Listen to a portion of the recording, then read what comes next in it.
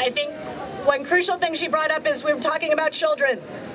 There are children, unaccompanied children, children that are toddlers in these camps alone. 6 have died since the end of last year. I'm going to introduce the next speaker, Andrew, who's going to talk about what it's like exactly in those camps right now. Andrew. I'm going to describe to you what exactly is happening inside of these so-called concentration camps. I warn you that it's not exactly easy to hear, but I believe that it's important for people to be aware of the grueling details that are happening inside of these camps. Because certainly no one can deny how unjust and inhumane the camps are after knowing the details. This isn't just another thing that the Trump administration does that can get swept under the rug. First, I want to start with the definition of a concentration camp. A place in which large numbers of people, especially political prisoners or members of persecuted minorities, are deliberately imprisoned in a relatively small area with inadequate facilities, sometimes to provide forced labor or await mass execution.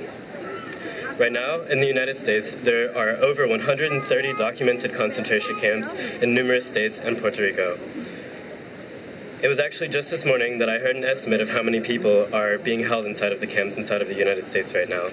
Currently, 54,000 people are being held inside of ICE facilities. Now, for the details, which come from a group of lawyers that were able to enter inside of a child camp in Clint, Texas, which is near El Paso.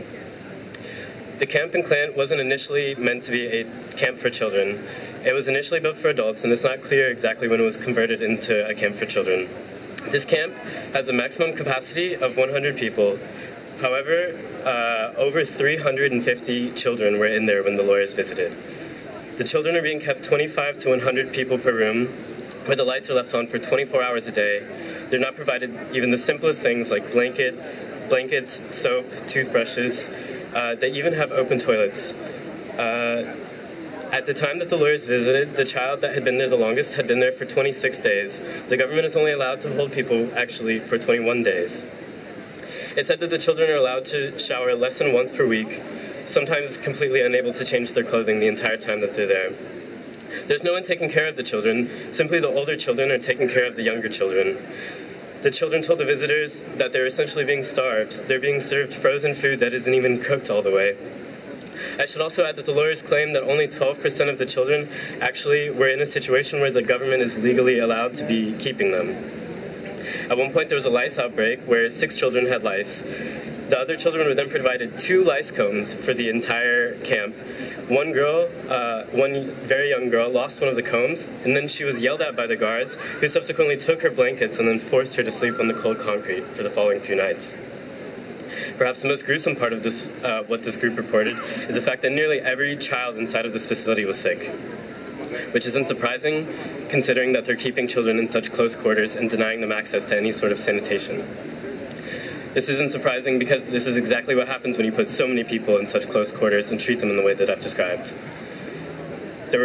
It's reported that nearly 20 children, while they were there, were being held under quarantine, and the lawyers were completely denied access to even talk to them. I like to bring attention to the fact that the lack of a sanitary environment is exactly how many people perished in the Holocaust, not just from gas chambers. Anne Frank, perhaps one of the most famous faces of the Holocaust, as well as her sister, actually died of typhus fever due to the poor conditions inside of Bergen-Belsen. The consequences of camps can live on for generations, and I want to tell you how German concentration camps affected me personally, even though I was born 50 years after the Holocaust was over. From what I know, my great-grandmother and her 2 siblings somehow had the rare opportunity to escape from Auschwitz. As far as we know, only my great-grandmother survived, and she resettled in a Jewish ghetto in the south side of Chicago, where my grandmother was raised. I never met my great-grandmother because she died before I was born, but her pain was passed down to me through all of the generations. I moved to the Bible Belt when I was 4, and my world was crushed. I never felt like I fit in, so I spent a lot of time thinking about how my life could have been different if my family hadn't been forced to leave Poland and entirely wiped out. To be honest, it wasn't until 2 years ago that I ever even thought of moving to Germany, because I remember listening to stories of how Germany is the reason why my family no longer lives in Poland. I visited Poland for the first time this year in January, and I had a really weird, sad feeling when I first got there. I realized that I know virtually nothing about my people or my culture, because my Polish experience was robbed from me. Hopefully this shows you the long-lasting effects that concentration camps can have. No, we're not yet at Auschwitz level of terror, but it wasn't until many years after the opening of the camps in Germany where the Germans started the systemic execution of Jews and other minorities. But we can't deny that over 30 people have already died inside of the facilities in the United States, and their families will have to deal with the pain for many years to come. That's why I urge that we all need to take action now. It's reported that this Sunday, ice raids are planned where they plan to capture more than 2,000 more people. To end, just 1 month ago, I visited Yad Vashem in Jerusalem, and that was right around the time where I started to see the reports of the conditions inside of the camps that I've described to you. I'd like to end with one quote that I saw in the museum that stuck out to me. It's written by Martin Niemöller, a German theologian who initially didn't oppose the Nazis. He was imprisoned in Sachsenhausen and Dachau camps for 7 years and ultimately survived. They came for the communists, and I did not object, for I was not a communist. Then they came for the socialists, and I did not object, for I was not a socialist. Then they came for the Jews, and I did not object, for I was not a Jew. When they came for me, there was no one left to object.